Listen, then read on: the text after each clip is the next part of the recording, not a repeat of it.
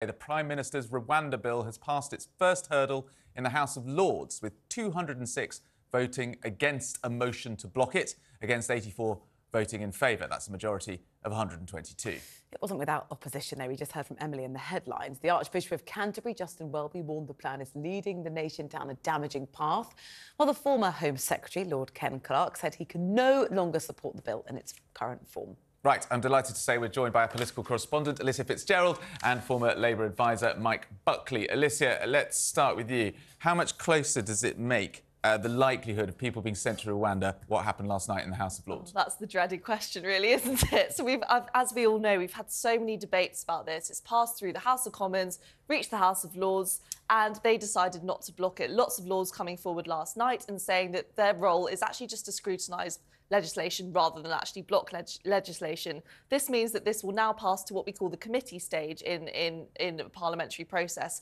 And that is basically where a committee sits between both the House of Lords and the House of Commons. People can still table amendments to make changes to the bill. They all discuss it and they decide one final time what should stay in and what should go out. So we've still got that process left. And that is probably where we will see the House of Lords intervene a bit more than they did yesterday, maybe try and make some changes, and we'll see the bill kind of take final form. In direct response to your question, we still have a long way to go until any flights are actually taking off. There's still a lot of obstacles to clear before that happens. Some of the Lords, their criticism, Mike, yesterday was pretty stinging. Some suggesting this is moving towards an elected dictatorship. Others saying this is like trying to pass a law to make the sky green and the grass blue.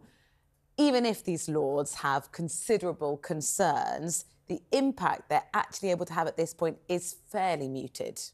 I don't think that's true, actually. I mean, the Lords can rip this bill to shreds if they want to. They're very unlikely to block it. And the news story today is that the blocking motion didn't go through, but that was almost never going to happen. The Lib Dems are backing that, but almost nobody else was, because the rest of the peers were saying, look, there are significant problems with this bill. We're not, even the Archbishop of Canterbury was saying, significant problems. We won't block it because that isn't the job of the Lords, but we will scrutinise it and we will criticise it and we will amend it. So I would imagine when it goes back to the Commons, it will be very different.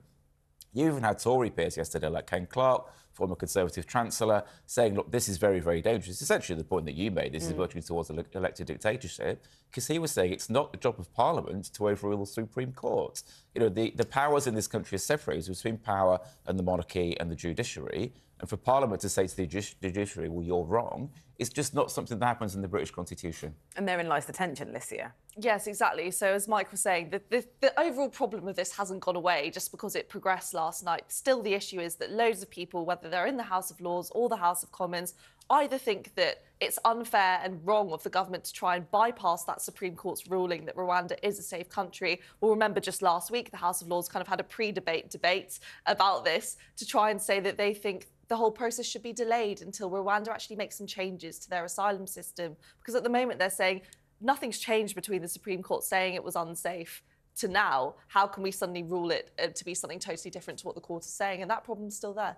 To what extent, Mike, could the House of Lords just delay the process? Because obviously there's a hard stop, I would imagine, when we come to an election, which everyone seems to be suggesting is going to happen in November.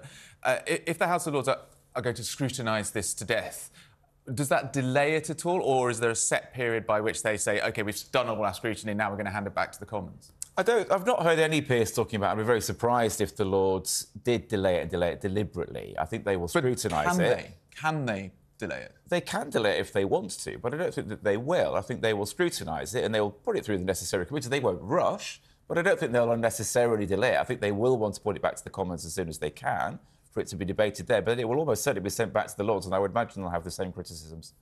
In the meantime, Alicia, a whole lot of other parts of infrastructure are taking place, run by particularly the Home Office, to try and make sure that when the legislation, if the legislation comes to pass, they can actually practically get these flights off. That's things like security officials being trained of how to literally get people on and off flights. There's lots of other things happening in the background to try and ensure this bill goes smoothly. Yes, definitely. So we heard a couple of days ago that they were getting kind of police officials and military officials to practice putting putting migrants on the flights forcibly without their consent in the case that maybe a migrant would turn around and say that they didn't want to and kick up kind of a physical fuss there. But lots of criticism to that is that we haven't got anywhere near the point where migrants would even be entering the runway of a plane, let alone actually getting on it. So lots of people are saying, you know, hold your horses. There are so many more obstacles to clear before we get to that point. Should we not just focus on actually making sure the bill works before even wasting resources, money and time on things like that?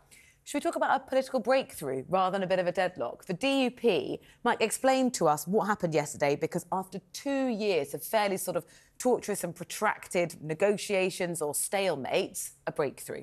A real breakthrough, and genuinely a real good news story as well. So the DUP, so one of the main unionist party in Northern Ireland who favour keeping the union with the United Kingdom, they've been very angry for 2 years over the Brexit trading deal, which has put a border down the Irish Sea between Great Britain and Northern Ireland. That's increased cost of businesses on both sides. This is a result of the Brexit deal that Boris Johnson chose. So because the DUP want to remain very close to the rest of the United Kingdom, they've been very angry about this, and they have refused to allow their governing body, Stormont, the Stormont Assembly, their devolved parliament, to actually sit. They're also angry because in their last elections, they came second. Before that, they'd always come first. So this is partly kind of sour grapes on their part for the fact that they came kind of second. So we'll have Deputy First Minister instead of First Minister, if you see what I mean. However, good news is they finally decided that they will go back, allow Stormont to sit and go back into government, which is great news for the people of Northern Ireland, because without a government for 2 years, there have been lots of things that just haven't got done, and it's made life much more difficult for people over there. What was on the table that the DUP had to agree? What has now changed about the way that the trade movement of goods between the UK mainland and Northern Ireland has actually been accepted by the DUP? Well, it was all about free movement, really. So Northern Ireland felt like their movement of trade was just really restricted by that Brexit deal that Boris Johnson tabled. So they've just been really trying to campaign, in effect, to make sure that they had more opportunities for trade, because they felt like that whole thing just totally scuppered their trade opportunities. So I think now that has changed a little bit. They now have some more opportunities to do that. And I think it's probably just a bit of a work in progress. I don't think this is necessarily a done deal, and this will be the end of the DUP asking for things and trying to negotiate with the government, but it just shows that some progress has been made there. Yeah, a significant breakthrough at the very least. Train strikes today. Here we go. You might think, here we go again. Nick doesn't know how he's going to get home yet. You may have a difficult commute yourself today.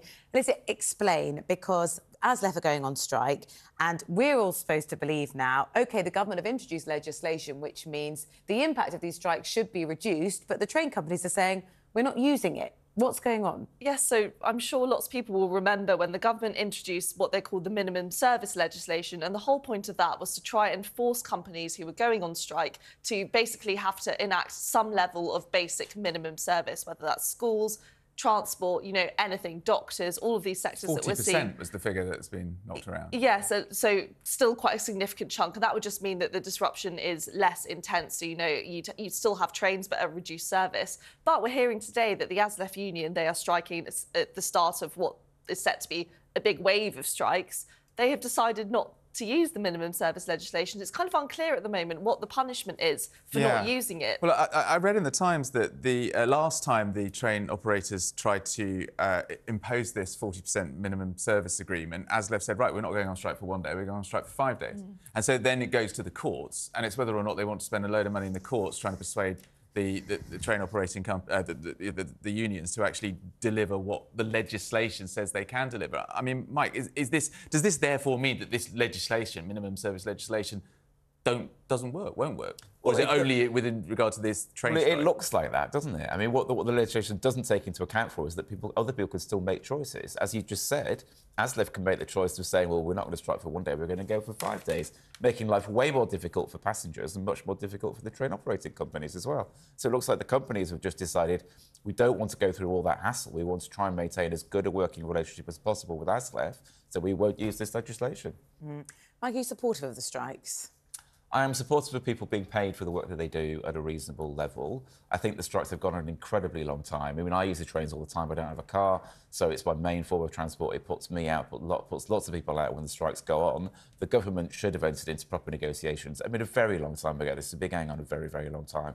But I do think the responsibility lies with the government to resolve this, and they just haven't. The government have come to resolutions with the RMT, with Unite. ASLEF seems to be this sort of just sticking at it. And there's a little bit of confusion. We're going to speak to ASLEF a little bit later on on the programme as to whether their members have been able to vote on this latest pay offer, which would mean train drivers are earning about £65,000 a year. Is that a fair deal? I mean, granted, that sounds like a lot of money to most people. I don't quite know where they should be landing in terms of a salary, but they're not just concerned about that. They are also concerned about passenger safety. So, for example, the government wanting to reduce the number of staff on trains, which will put passenger safety at risk. So, the ASLEF understandably are concerned about pay for their staff, but it's not just that. Alicia, at the end of last year, it felt like maybe there'd been some progress with strike action, but now we see the NHS consultants rejecting their pay offer, train strikes again. For the Prime Minister, this problem has not gone away. Definitely not. And we're still in the same situation where the unions are saying the government haven't been open to talks and they haven't been, very receptive and compromised. And then the government is saying, hang on, we've been trying to speak to you and we've given you this really decent pay offer. So until that kind of stalemate breaks between the two, I don't think we're going to see much drastic progress.